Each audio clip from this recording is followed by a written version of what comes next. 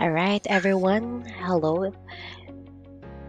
Today we're going to continue with our discussion about our self-learning module. Okay, so this is our fifth video for the self-learning module. Alright, so in this module, so this is module 4 now, solutions. Let's have the customized version. Where is it? So we're in module 4. Alright, so in this module, you will learn to investigate properties of unsaturated or saturated solutions. Your targets at the end of this module, you distinguish unsaturated and saturated solutions, enumerate examples of unsaturated and saturated solutions, and show willingness to give examples of unsaturated and saturated solutions. So we have the unlocking of difficulties, unsaturated, a solution that completely dissolves, leaving no remaining substances. So since this is highlighted, so you can still click on that, and you have another description of unsaturated, which is a solution that contains less than the maximum amount of solute that is capable of being dissolved. Then for the saturated solution, the additional solute will not dissolve in a saturated solution. And we have the solute and the solvent. So component present in small amount, that's a solute, and the large amount, it's the solvent. For the next page, again, we have the pre-assessment. Right? Let's try to answer this.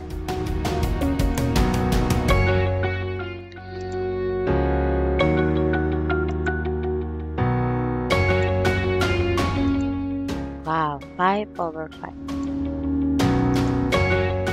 Then we have the jigsaw puzzle for our activity.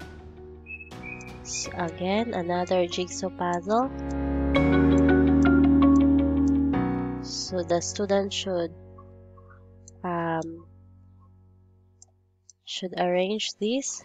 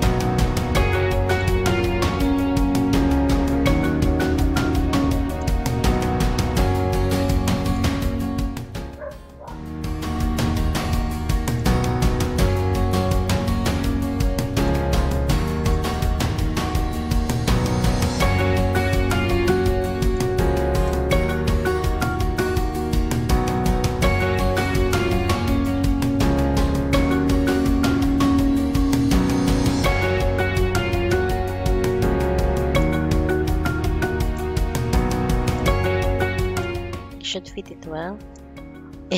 This is not correct then.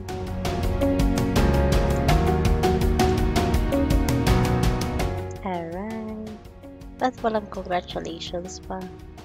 Alright, so dapat i-fit talaga na mabuti para may congratulations. Alright. Let's now proceed to the next page. Excuse me po. We have spot the difference, so just click on the difference. So just like in this second figure, there's a difference. So you can see in figure 2.2 a large amount of solute has dissolved. Another difference is in this one. As you can see, alright. So then you have the congratulations because you have seen the difference. Alright, let's continue to the next page. Alright, so we have the keep this in mind, the discussion portion. So the types of saturation, excuse me. We have the unsaturated and the saturated. Then we have another activity after the discussion. So in this activity, you are going to group the example given, okay, or the examples given as to unsaturated is solutions example or saturated solutions example. So for example, this vinegar. So I remember a vinegar and the mist. Spoonful. Enough.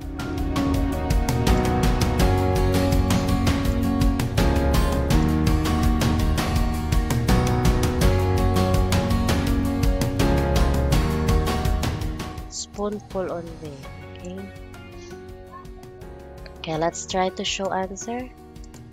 Wow, I got it all correct.